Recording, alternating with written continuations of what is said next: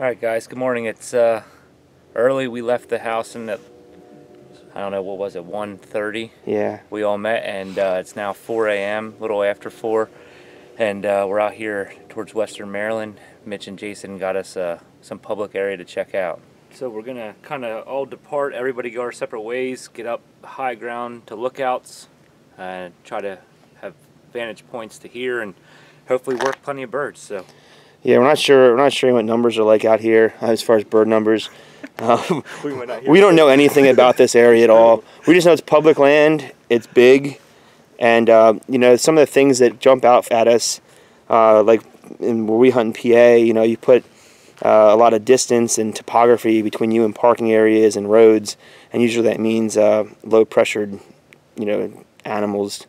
So that's what we looked for. We found an area that's got a lot of topography, a lot of distance, and we're going to go high and try to find what's going on here. So we'll see you guys in the woods. We're going to all go our separate ways. We're all running cameras today, so this could be just a cornucopia of nonsense. Who knows? it could be a bust. Yeah.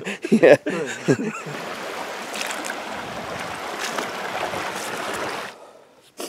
Alright, well, we're here. It's about 5:20, 5:30. They should start gobbling here in the next 15-20 minutes, I would think. Kind of mention why we did what we did this morning. Because we didn't know the area. We wanted to get the high points to listen. We also favored the southeast side of these ridges because yesterday there was a pretty strong 20-25 mile per hour. I think gusts were up to 30 out of the northwest.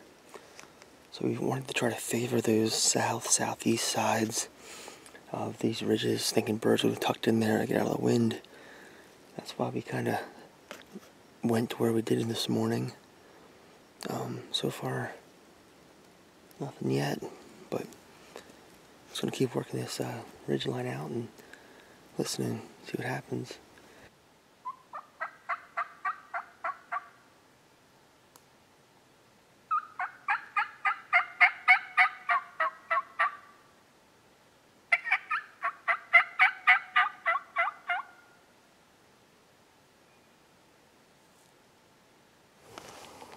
Still walking this logging road out here, and it went over the top of the ridge. It's starting to drop down the backside now. This would be the north face. It's kind of going over to. Looks like there's a field up ahead here. A clear cut of some kind. See down through there. I just glassed down there. I didn't see anything, so we'll ease that way and keep listening and looking, trying to find these birds. Okay, clean me that clear cut. There's one gobbler over here. Just across the clear cut. He's gobbling twice now.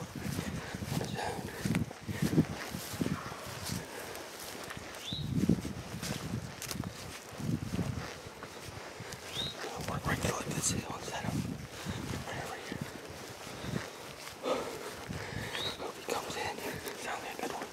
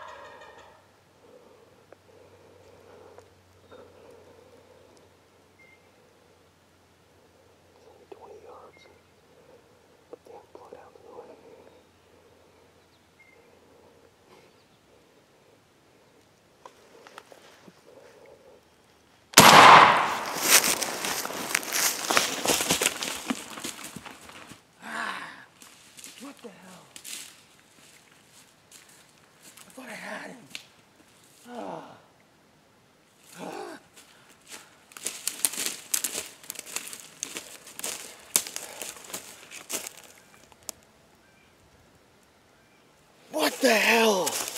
No way.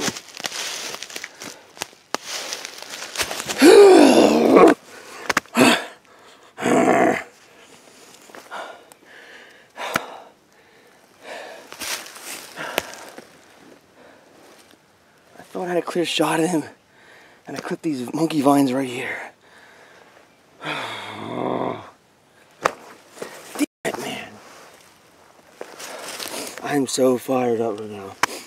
That sucks so bad. I joked with Mitch that I needed more ammo today. I didn't mean it. What the crap? That was a beautiful bird.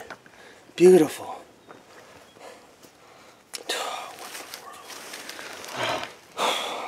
Well, what happened, I was working that ridge out, and I was working that ridge on that logging road, and I could see the clear cut coming up, so I slowed up, you know, glassed it, and as I was kind of just checking things out, this bird hammered across the clear cut, like the other side, and I used some bushes through the clear cut to kind of hide my movements, got across it. Got over here set up. I called like only a few times and he was hot. And he popped up out there about 50 yards. And he got behind these blowdowns here. I mean, if it wouldn't be for these couple vines here, this setup, oh man, it's too terrible. I wish I would have, he'd have come out here to the left, maybe 10 more steps and it would have been just perfectly clear. But I rushed it, I got excited. I missed. Oh, I'm so pissed. I'm so pissed. What the world? I hate doing that. I hate it. That kind of trapezoid shape there. Actually, you see that sap dripping off the vine? You got the, like, kind of like then there's a triangle right there. I shot under that, like in that triangle right there, which is only about a few inches. But you can see beyond that, there was that thick stuff, and he was right there. It was only 20, 25 yards. I should have left him come. If he would have came just through this stuff, gotten here, money. Every year, I learn stuff. And every year, when you do learn these lessons, you just feel like such a rookie. Oh man, it's ridiculous. That was such a beautiful turkey. He came through there full strut. I don't know if you could see him because the camera was set up just to my right. Good morning. It's about 2:25 on April 28th. And I'm running a solo mission here out to Western Maryland. Trying to move into the areas, well, at least part of the area we hunted last week, where I missed the turkey, and there were some other birds around too, so it seemed like it was quite a few turkeys gobbling out there. They didn't gobble on the roost last week. It wasn't until about 8:30, but we kind of had a weird weather system move in just before that, so it might have had something to do with it. Hopefully this morning they do some gobbling on the roost and are able to make some plays on them, you know, before shooting light, get in their bubble and maybe make something happen early. It'd be great.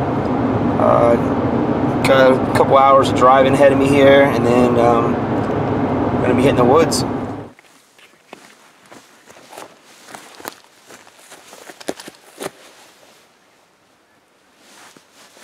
Alright, well, I have my light off because I'm up top of the mountain now. That is a heck of a hike.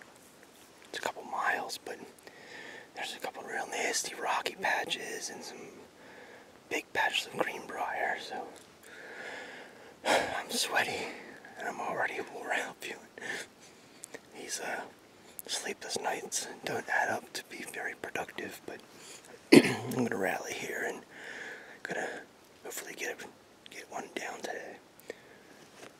I'm on the logging road I was shooting for. I just hit it about 5 minutes ago. I'm gonna work this logging road in the dark about another 250 yards to the highest point. I'll set up there and see what happens. I mean, when I say set up, I mean just, I'll sit tight. See if I can hear anything gobble or anything. So, cross cross your fingers for me, and I'll do the same, and we'll see what happens here. Alright, I'm on this high ground here. See, I'm on top of the mountain here. It's all through here. Just listening. Haven't heard anything yet. The sky's getting pretty orange. I got about 200 yards, 250 yards to go to where I missed that bird last week. And I mean, he didn't gobble in the roost, but he kind of got to that strut zone and then started gobbling. So I think I want to make a beeline for there, get set up, just kind of hang tight. It's only 250 yards. Should be able to hear pretty much everything like I'm doing now, but at least I'll be in a spot that I know that at least one bird felt comfortable going after fly down. And it might be a, you know, a productive way to kind of hang out for a little bit. Let's get going. Okay, this bird's, they're just gobbling again. He's out that way, pretty far. We're gonna not go right to him. I'm gonna kind of jayhawk, get some height on elevation here. Get on this open area up here, up top. Try to work him around this point.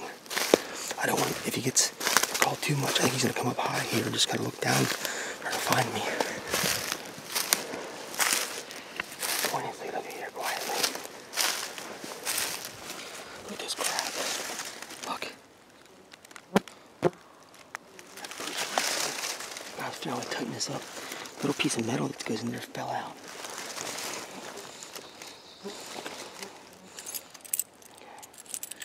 This little screwdriver thing on the key. Just tighten this up a little bit.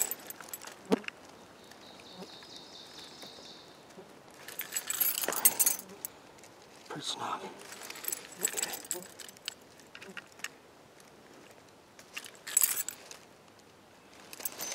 Hope that stays. Shit. Always something. That bird's out there a little ways.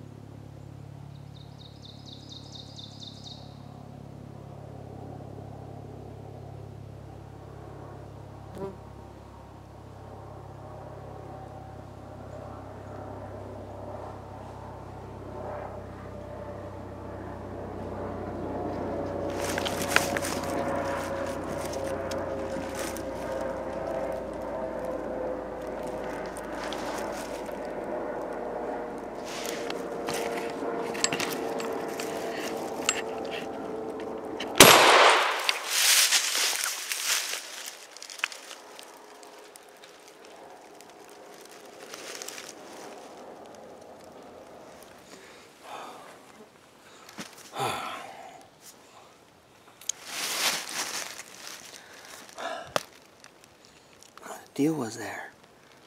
He was coming on a string right to me. He got to about 40 yards, maybe 35. And he must have picked up something he didn't like. I don't know. I don't know if you saw this camera. I was laid down real low. Like, almost behind the blowdown. It couldn't have been me, I don't think. But he turned and started going away. And he kind of angled up the hill. And then the camera was in the way. I couldn't pivot. I tried to get the gun on him, but couldn't get turned on him because I hit the camera. And he popped the other side of the tree. Then he was even like 10 more yards further. Probably pushing that 60-yard mark. I don't know, but probably shouldn't have shot.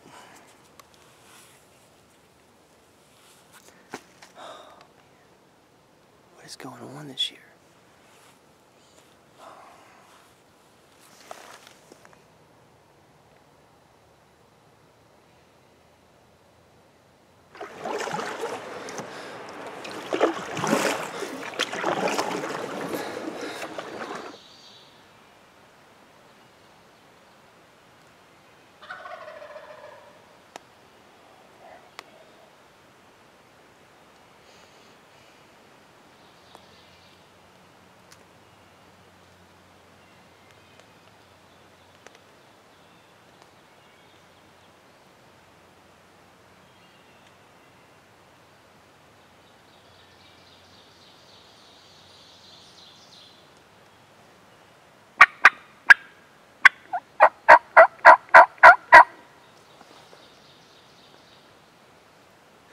Good morning, it's May 21st. Plan this morning is to just kind of pop around to some of the public areas that are within maybe a half hour of my house. Haven't seen anything real promising around here lately, or even heard any gobbles, even from afar. But conditions are right. I want to just pop around here, check different properties. Honestly, I only have like an hour and a half, 2 hours, because I had to put my son on the bus at 8:15. So gonna hit maybe 2 or 3 properties and come back, but hoping to just maybe get eyes or ears on a bird and maybe able to make a play on him.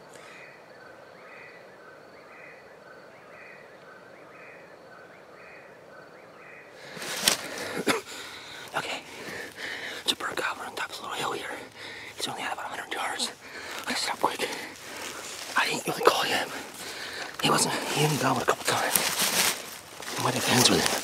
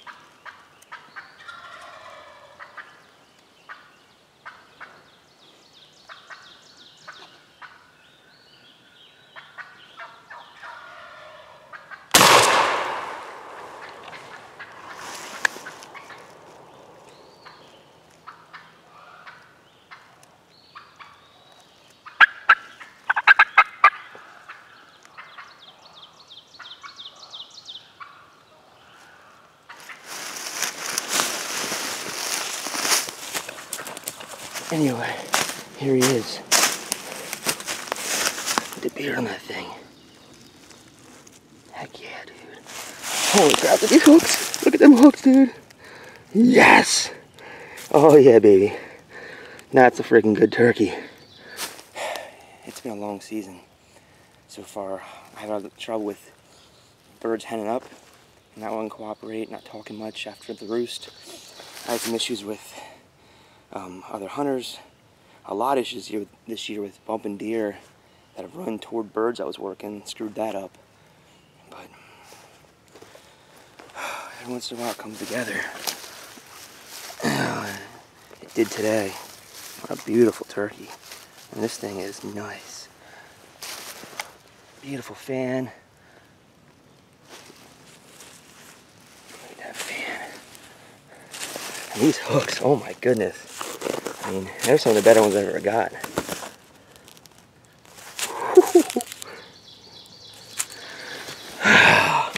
I am jacked right now. I'm excited. I'm sorry guys, I really need to like throw some money at a buddy and have him video me because I had a heck of a time doing this. So many times this year I was so worried about getting the footage that usually I'm in kill mode. Like when a bird's coming in, I just get it done and it works.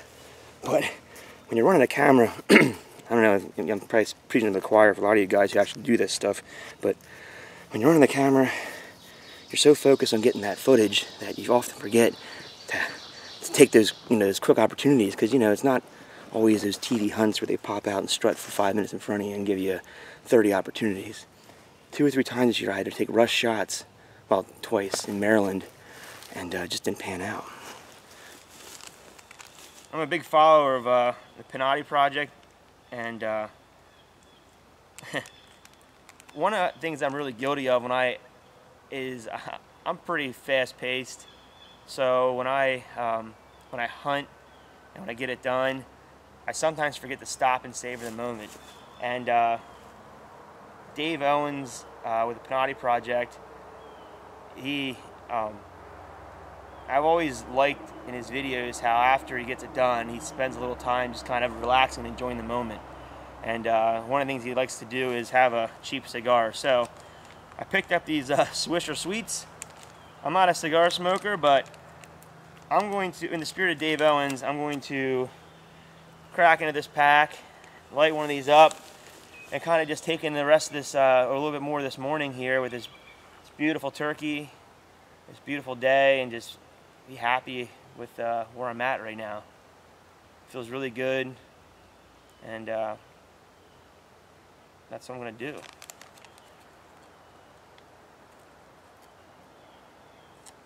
Make these packages child-proof. That's why I can't get into it.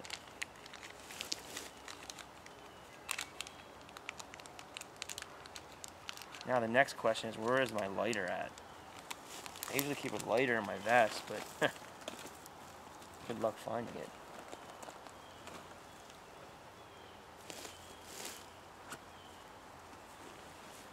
Oh, bingo, jackpot. Now, does it work?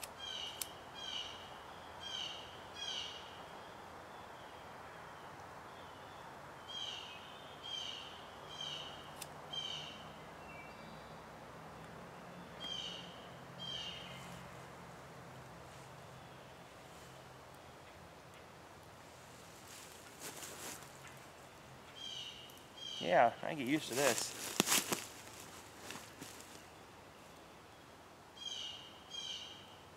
What an awesome day.